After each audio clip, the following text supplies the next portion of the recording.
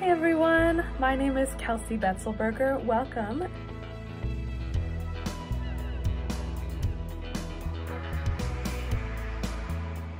Hi everyone, so excited to welcome you to our tour today. For those of you who don't know me very well, my name is Kelsey and I am originally from Chicago. And my husband and I moved to Valencia, Spain last February. We're loving it, it's beautiful. And I have been taking quite a few trips lately, so this is one of the beautiful places that I am so excited to bring you to. So let's go ahead and get started.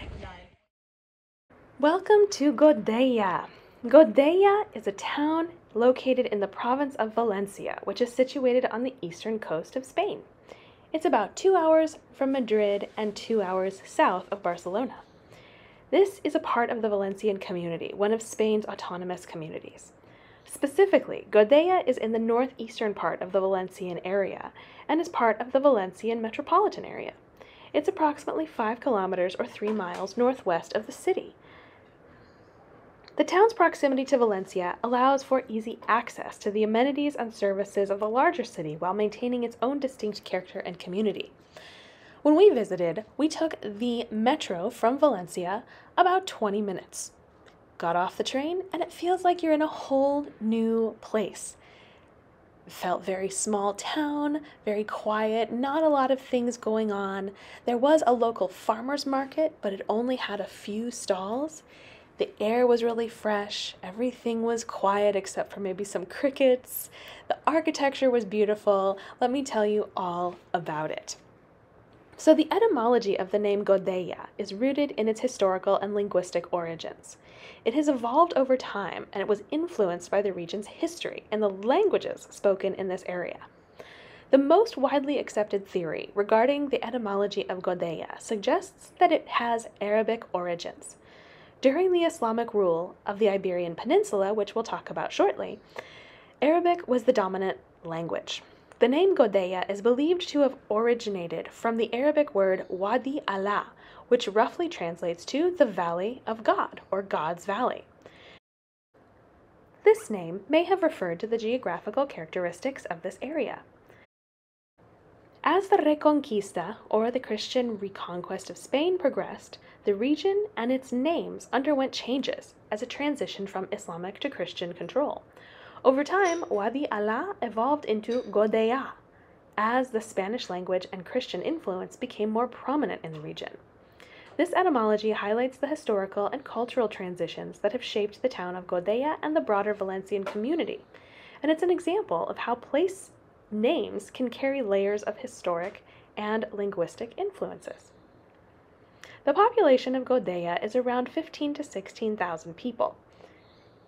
Here is the market I was speaking about. You could see how small this area is. Beautiful architecture, big expansive sidewalks and streets, but not a lot going on in terms of things to do or the busyness of the market.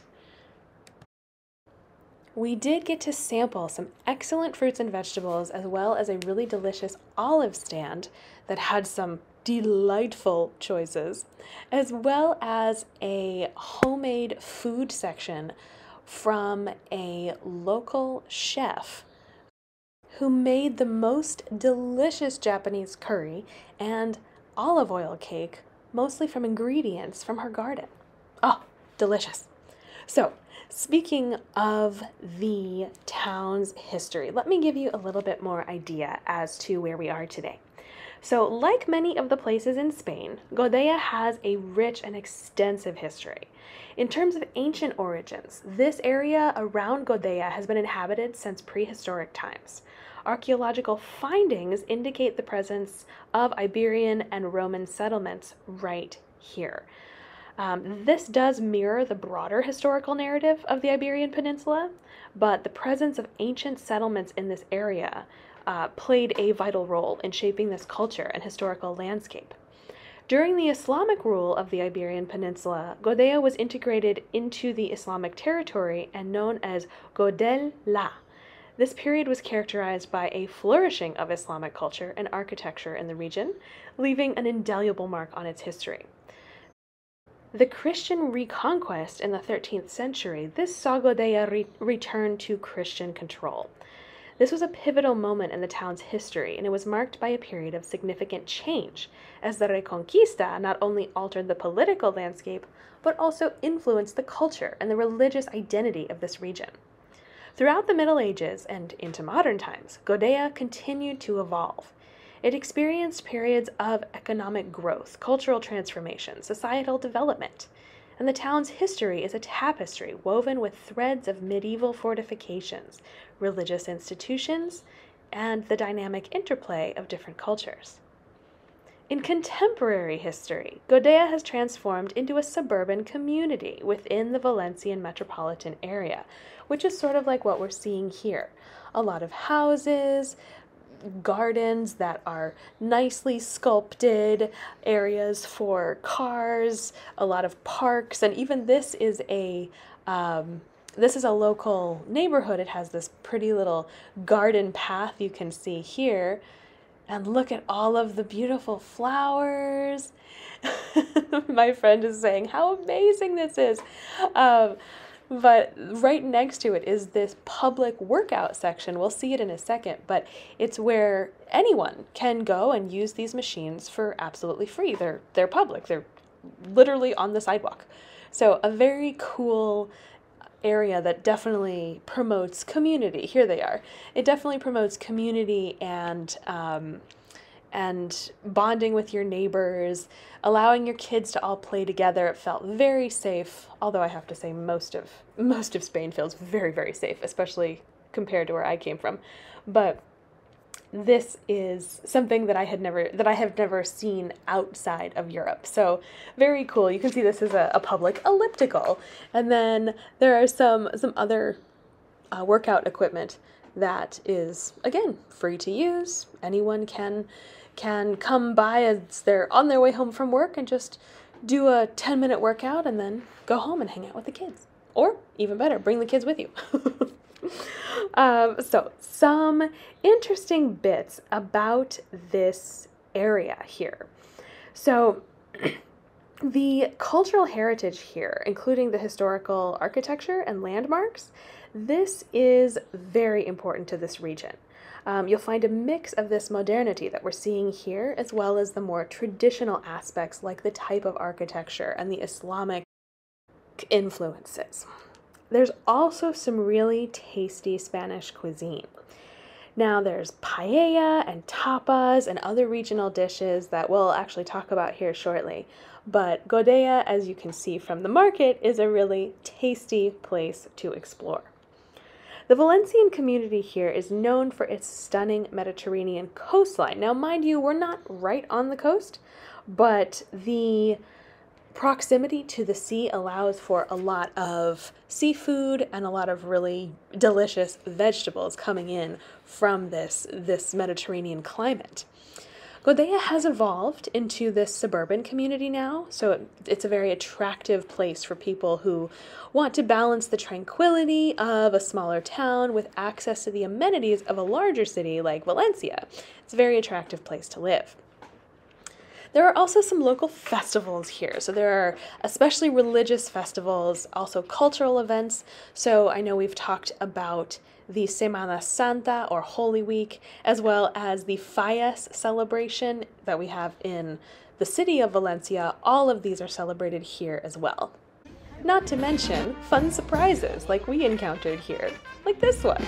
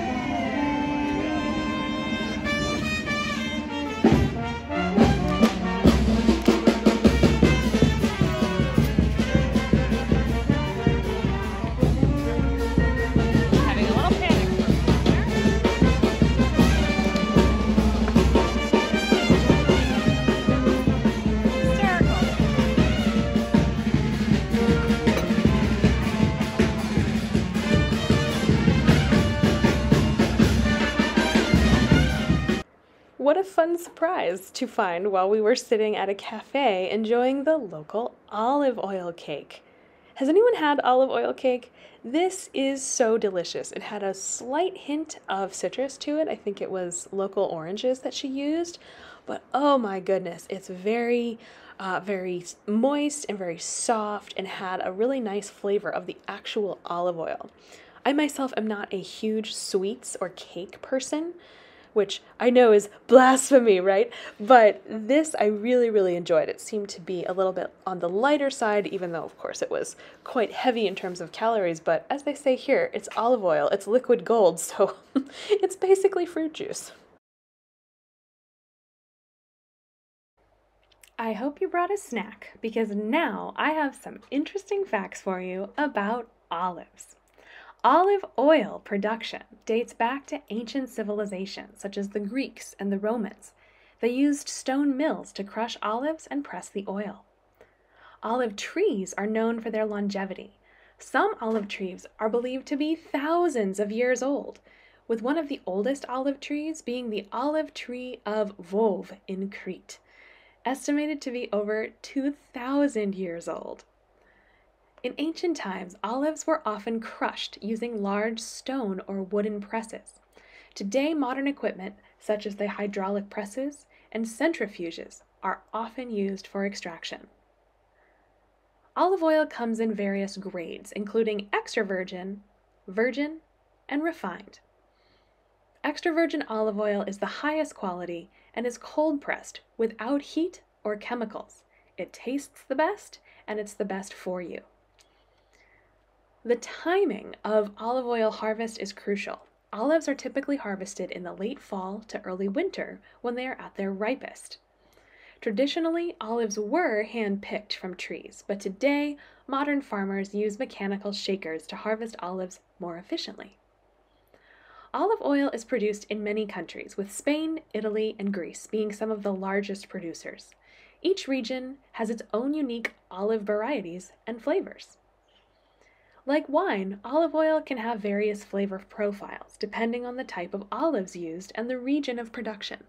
Tasting notes might include fruity, peppery, or grassy. Olive oil holds cultural significance in Mediterranean cuisine and beyond. It's a staple ingredient in dishes like salads, pastas, and other Mediterranean dishes. Olive branches and olive oil have been symbols of peace, prosperity, and victory in various cultures throughout history. Last but not least, some regions with a strong olive oil tradition, like Tuscany in Italy, have museums dedicated to the history and production of olive oil. Olive oil's journey from ancient times to modern-day kitchens showcases its enduring popularity, versatility, and its role in both culinary traditions and health-conscious lifestyles. We're now heading out into more of the rural areas, into more of the farmland here. You are welcome to explore the small dirt paths that are in these towns, and it often gives you a unique insight into what life is like in terms of local culture. So it's very interesting to explore this area. So let me give you a little bit of an idea about the crops that are grown in this region while we experience the beautiful flowers and all of the crops that are currently growing. In this Valencian community, especially in areas near Godella, the production of citrus fruits, particularly oranges and mandarins, is a popular crop to grow here. These fruits have thrived in the Mediterranean climate, and they are a significant part of this local economy. This region is also known for its rice cultivation. Rice is commonly used here to make paella, the traditional Spanish yummy dish that is served during lunchtime, as well as olive trees. They are cultivated here for olive oil production, and the Mediterranean climate is ideal for this cultivation. This area produces particularly high quality olive oils. There are also almond trees. These are harvested both for culinary and industrial purposes, as well as a range of vegetables. So you have tomatoes, peppers, cabbage, artichokes, beans, and all these crops benefit from the mild winters and the sunny summers. There's also herbs that grow in this area, so rosemary and lavender and thyme, which are used for both culinary and medical purposes, as well as it makes the whole place smell good. So not a bad place to experience the diversity of agriculture here. The region's favorable climate and fertile soil play a significant role in helping this economy and culture grow, especially contributing to the culinary traditions of the Godella region. While we explore, let's talk about some fun facts about Spain. We'll explore these on a more in-depth basis soon. The siesta culture. Spain is known for its siesta tradition, where many businesses and shops close in the afternoon for a few hours to allow people to rest and escape the heat of the day. And in Spain, there is a lot of heat. The flamenco dance. Flamenco is a traditional type of Spanish music and dance style that originates from the Andalusian region. It's famous for its passionate, raw, and expressive performances. La Tomatina! Some of you might have gone to the Tomatina festival with me, but let me tell you a little bit more about it. Spain hosts the world's largest food fight, as they say, called La Tomatina. And as you can guess, participants are throwing tomatoes, hence the name, at each other in the small town off Valencia called Buñol. Bullfighting. Although controversial, bullfighting is a traditional Spanish spectacle, with the most famous events being held during the running of the bulls in Pamplona. Multiple languages. Spain has several official languages, including Spanish or Castilian, Catalan, Galician, and Basque. Catalan is spoken in Catalonia, while Basque is unique to the Basque country. Paella. Paella is a popular Spanish dish originating from the Valencian region. It typically includes rice, saffron, and a variety of ingredients. There's seafood, but there's also chicken and snails, or simply vegetables. A diverse geography. Spain has a diverse landscape, from beautiful beaches along the coastlines to the mountainous regions of the Pyrenees and the Sierra Nevada. It also has semi-arid deserts, like the Tabernas Desert. Famous artists. Spain has produced many renowned artists, including Pablo Picasso, Salvador Dalí, who made significant contributions to the world of art. La Sagrada Familia. As many of you know who came with me on our La Sagrada Familia tour, this famous basilica in Barcelona, designed by architect Antoni Gaudí, has been under construction since 1882, and it's still not even finished. It is an architectural masterpiece. The link to this tour can be found in the information below this video in case you'd like more information on this amazing cathedral. Tapas. Tapas are a beloved Spanish culinary tradition where small, flavorful dishes are served alongside drinks, and in Spain there are many drinks. It's a great way to sample various Spanish foods. These are just a few of the fascinating facts and history about Spain, a country rich in culture, history, and tradition. The San Bartolomé Church, or the Iglesia de San Bartolomé, this is a historic church in this prominent area of Godella, and it showcases the beautiful Gothic and Baroque elements. It is definitely worth a visit to admire the design and learn about its history. But while we're here, let me tell you a little bit about this beautiful location. So the San Bartholomew Church showcases a blend of architectural styles, and the combination of these styles gives it this unique and very striking appearance. You can see when we visited there was a service going on. We weren't sure if it was a celebration of some sort as well. but either way, lots of people and a lot of fun to be a part of. So this church has a rich history that dates back centuries. Originally built in the 18th century, it has served as a place of worship and a focal point for the local community for generations. The historical context of this church is intertwined with the broader history of Godella and the surrounding region. The Gothic elements of this church include the pointed arches, ribbed vaults, flying buttresses, all characteristic of the Gothic architectural styles. These architectural elements contribute to the church's overall grandeur and historical authenticity. The Baroque influence is also something to be of note. It is evident in the ornate decorations and embellishments. Baroque architecture is known for its elaborate detail, and you can expect to find intricate stucco work, gilded altars, and decorative motifs inside churches with a lot of Baroque influence. Like many churches in Spain, the San Bartholomew Church plays a central role in the religious life of the community. It hosts religious ceremonies, festivals, and events, all of which are important to the local population. The interior of the church features religious art, paintings, sculptures, and artifacts that provide insight into the local religious and cultural traditions as well. Depending on the time of your visit, or any ongoing events or services, you might be able to explore the interior. When we visited, as you saw, it was open, but we weren't able to fully go inside and explore the way that we wanted to due to the ongoing event. Many historic churches, like the San Bartholomew Church, undergo preservation and restoration efforts to maintain their architectural and historical integrity, this church in Godella included. Local communities and heritage organizations often work together to ensure the continued existence of these cultural landmarks.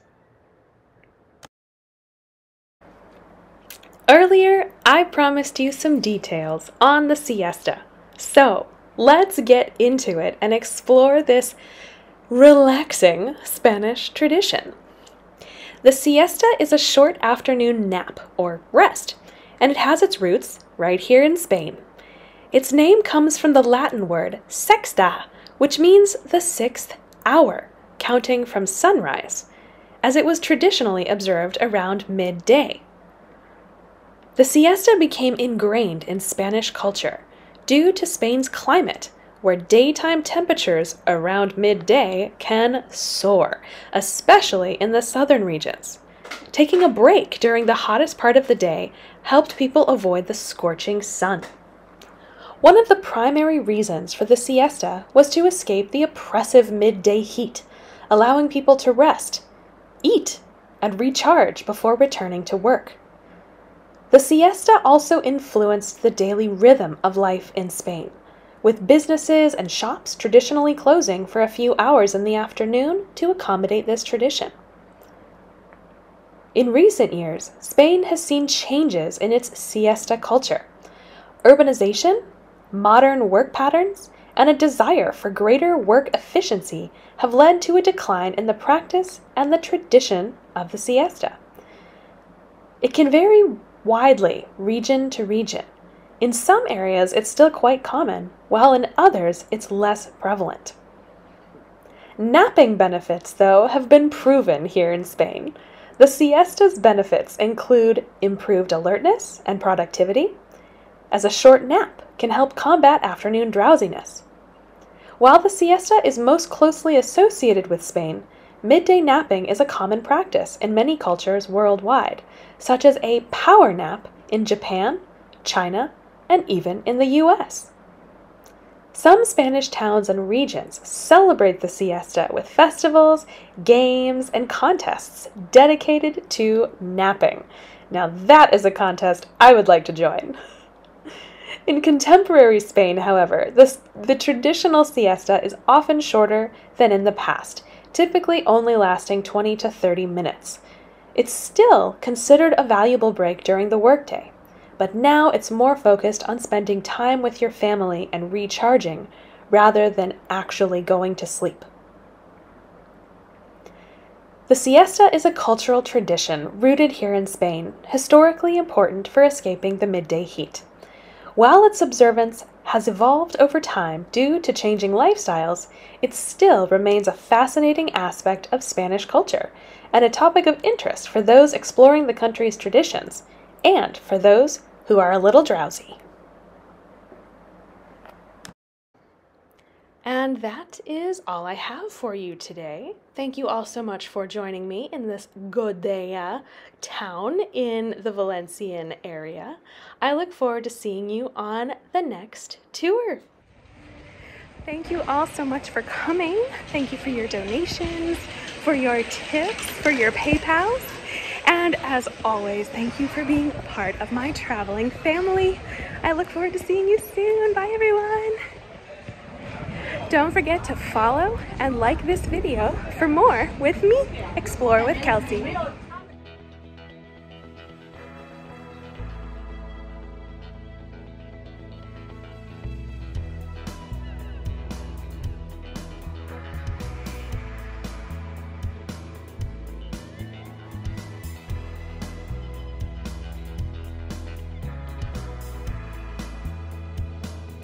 For more of my tours, please see my profile on Buy Me a Coffee.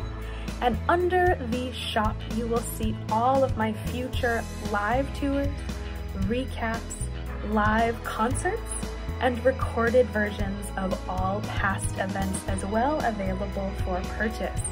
Please subscribe to my YouTube channel, which is Explore with Kelsey. Thank you all for joining me. See you soon!